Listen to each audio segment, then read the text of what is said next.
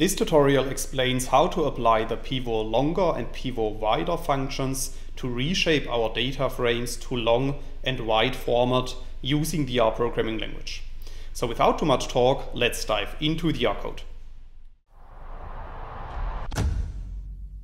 In this tutorial, I will show you two examples, and both of these examples are based on the data frame that we can create with the lines 2 to 5 of the code. So if you run these lines of code, you can see at the top right of RStudio that a new data frame object is appearing, which is called data. And if you click on this data frame, you can see a new window that is showing the structure of our data frame. And as you can see, our data contains 12 rows and 4 columns, whereby the first and second columns are ID columns, which are called ID1 and ID2. And the third and fourth columns are called X and Y and contain numeric values. Now let's assume that we want to convert this data set, which is currently in wide format, to long format using the pivot longer function.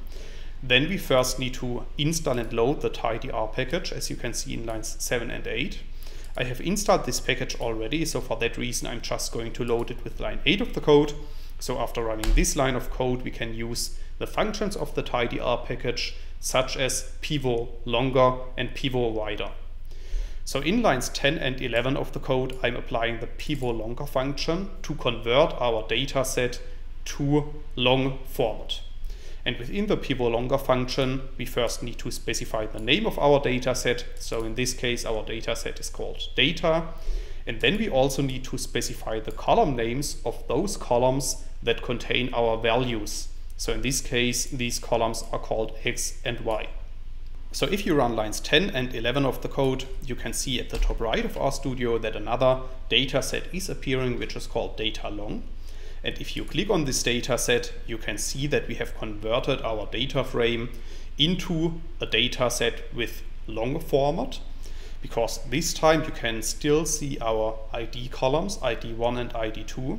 However, then you can see a name column, which is containing the variable names of the two variables containing our values.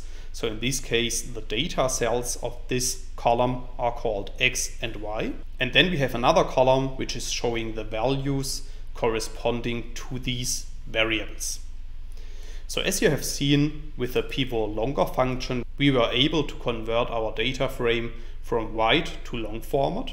However, it's also possible to use the functions of the tidyr package to convert a data frame in long format back to wide format. And this is what I want to show you in the next example in line 13 of the code. So in this example, I'm using the pivot wider function. And in this case, I'm converting the data frame that we have created in the first example, which is called data long, back to wide format. So all we have to do within the pivot wider function is that we need to set the data argument to be equal to our data set in long format. So in this case, this data set is called data long. And then I'm storing the output of this in another data set, which is called data wide. So if you run line 13 of the code, you can see at the top right of RStudio that a new data frame is appearing, which is called data wide.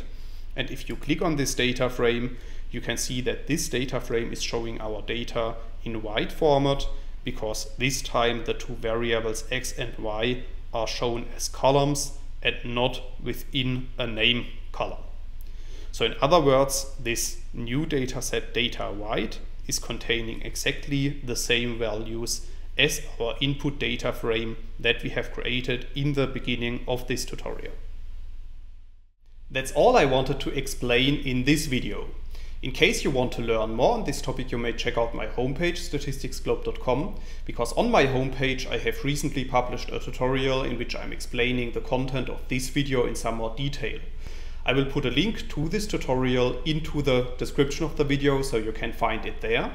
If you have liked this video or if you have any questions, let me know in the comments section below. I'll try to respond to all comments as soon as I can. Furthermore, make sure to subscribe to my YouTube channel to get notified about future video releases. I have already published about 500 videos on this channel, and I'm releasing new videos on a daily basis. Thanks a lot for watching. See you in the next video.